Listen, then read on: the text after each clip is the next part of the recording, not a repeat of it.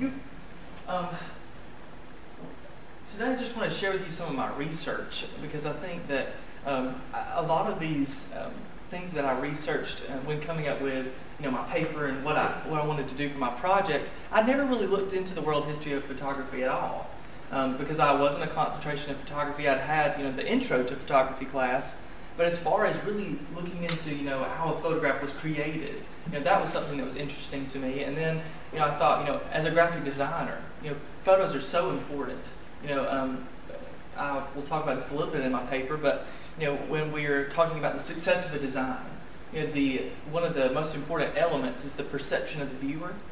And so photographs in print, they're so important to us as designers and to us as consumers, as people that are living in our world today. So as I was studying with Dr. Hendricks in the World History of Photography class, I realized what an important role that photographs began to play in the early 19th century. And from its birth, people have been trying to figure out how to recreate these full tonal images in print, because originally we had lined illustrations. People would sit down and they would draw illustrations to go in these books and in magazines, periodicals, everything from that time period. And so it was reinventing that process a little bit, because we had photographs, which was a milestone for art and science in the early 19th century. And so then that demand created the necessity of a new printing process. We needed something else to be able to put these photographs into print. So I realized through this project that I take a lot of things for granted. I always used to tell people that I take my toaster for granted. I always get up and make me toast in the morning, and if I had to get up for a student symposium and tell you about a toaster, I would not even begin to know how it works, but it's important to my life.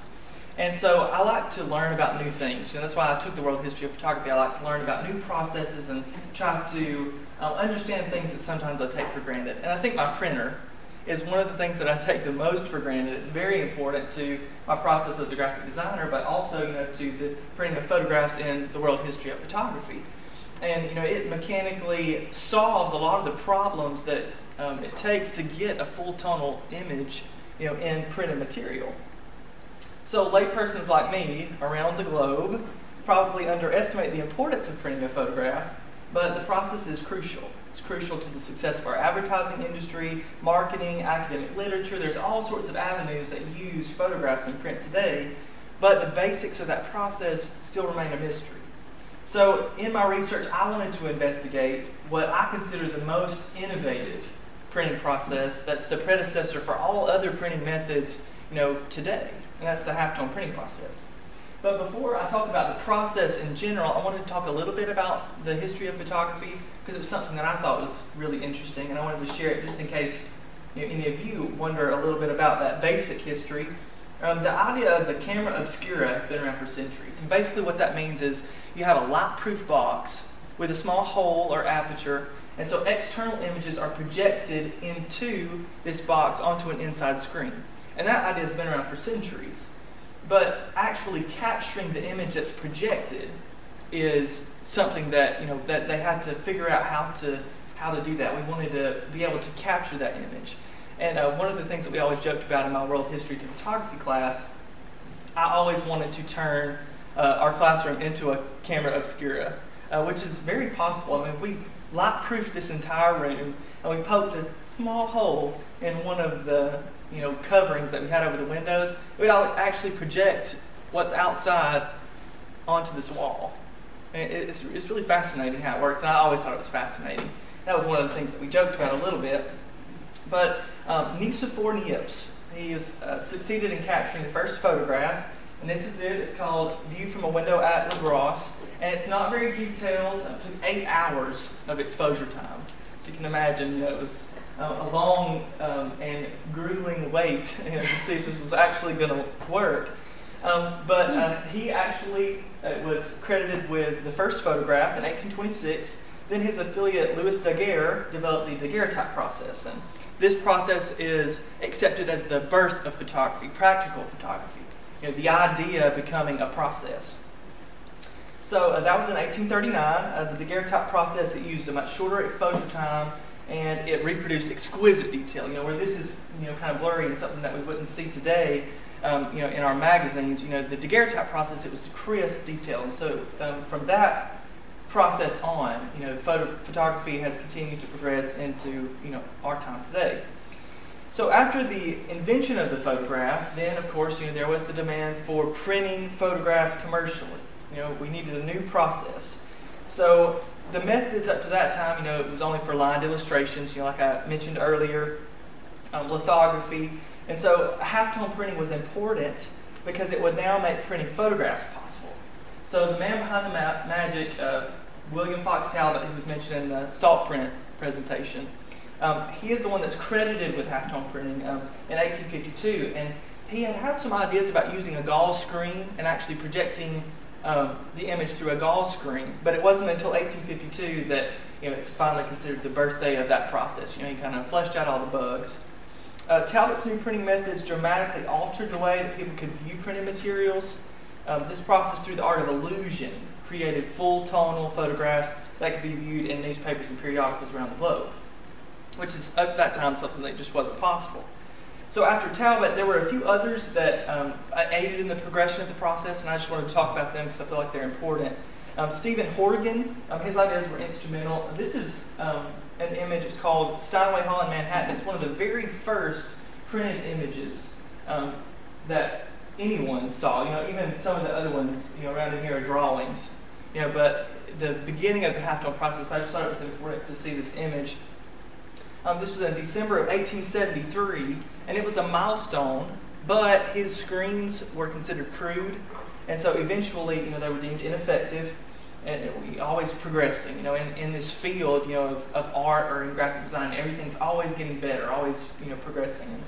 In the 1880s, Max Levy, he marketed the first commercial screens. And so this was important because it made quality screens accessible. So after all these contributors, the process just continued to progress into the 21st century today. So the demand that the invention of the photograph created made the invention of this process necessary. And I think that's why it's important. Without the halftone printing process, photos might never have been viewed in some of the avenues that we see photos displayed today. Newspapers, periodicals, magazines, textbooks, novels, other forms of printed literature often use photographs to draw our attention. But as a graphic design student, like I told you earlier, just talking about all the things that make a successful design, the halftone printing process was absolutely necessary, and I think Talbot and some of the others knew that. So, just getting into the process a little bit, I included an illustration. I wanted to give you just the definition of the halftone process. It's a process that translates continuous tonalities of photographic prints or negatives into a series of dots. And different methods of mechanical printing are used to produce a print that simulates the continuous tonality of reproduced photographs. So basically, in layman's terms, this process creates a series of strokes or dots that to the human eye appear to be a continuous tone or a value. So this process works with the use of a halftone screen, and this is the actual dot formation process. Once light is coming through the aperture, it's interrupted by a screen, which is this right here. This is actually the screen that was patented by Max Levy in 1852. So once it passes through that screen onto the light-sensitive plate, it creates these little dots. That the way that he came up with the idea is he used a piece of gauze, and it would be like me, putting my hand in front of the projector. It creates. When he projected through the gauze, there were these little dots that were made by the material. And so he realized that that created an image that wasn't necessarily 100% accurate, but it could still be interpreted by the human eye. And that's because of our limited optical resolution. If we see things that are very, very tiny, very microscopic, put together, it's like the cells on our skin. We can't see the individual cells, we just interpret it as one solid surface, because the tiny parts are so small. Our optical resolution isn't strong enough to determine each individual pixel or each individual cell. In digital, our digital world today, we use pixels. The idea has been around forever, using small things to make something big. And if you were to put even our the paper that we print on every day. If you were to hold it up under the strongest microscope, you'd be able to see little bitty pixels. They're all formed together to make a whole. So that's basically the whole idea behind the process. It's just they wanted to be able to create an image that would be easy to print. Because obviously it was really difficult at that time to think of creating an image just from different grays. They wanted to have a process that they could use to interpret it. So that's the basics of the technique, but it's separated into 3 different types, and that was something that I thought was interesting. There's amplitude modulated, frequency modulated, and hybrid screening. Don't fall asleep. This is the most generally practiced process. It's amplitude screening. It uses just small dots to make up an image. Amplitude modulated means that the quality of the print is modified or influenced by the amplitude or the breadth of the dot size. So dots of varying sizes are used in the screening type to create a realistic photograph reproduction. And the problem with this is that some cheap or man-made screens, they can create dots that are too big, which makes the image a lower resolution. I don't know if you guys can tell what this image is, but this is the exact same image at a higher resolution. It's the same process, but there's more lines per inch. That's a term that was used when, I found that was used a lot when I was looking and just researching this process. It's basically the number of halftone dots per inch, per line per inch. And so in this process, there's more lines, more dots, you have finer detail. So amplitude modulated screening is the most widely used to print photographs around the world. It's been used for over a century, and it's still successful. Tonalities are recreated with smooth transitions in dot size. Basically these dots form together to make an image. So the other type is frequency modulated. This is an example of the difference between amplitude modulated and frequency modulated. And the difference, obviously, is one is modified by the amplitude, or the size of the dots, and the other is modified by the frequency. So in frequency modulated, it's a lot truer to the original image, but that's only because all of the dots are the same amplitude. So you don't miss a lot of the details in the darker areas. With amplitude modulated, you have some problems because it's the human component. It's the human component that causes that variant in all of the experiments that we did. I'm in printmaking now, and so when you run things through the press, if you put too much pressure, that ink starts to fill things in. And that was one of the biggest problems with amplitude modulated screening is these large dots. If you use too much ink or if you apply too much pressure, they would fill together. So the frequency modulated, all the dots are the same size, and so it was easier to create photographs or prints that were more true to the photographs because you had all the detail even in the darker areas. And the last type is hybrid screening, and hybrid screening is just a combination of both. It's amplitude and frequency modulated combined. And this process, it uses the strengths of both. Frequency modulated is used in the lighter and the darker areas because it keeps the detail, and then the amplitude modulated is used in some of the mid-tone areas where it's not as important to keep those fine details. The only reason that people don't use frequency modulated as opposed to amplitude modulated, we've all seen the newspaper images, where your face looks all crazy, but it's because it's more economically friendly to use the amplitude modulated. It's a lot more expensive to do the frequency modulated printing.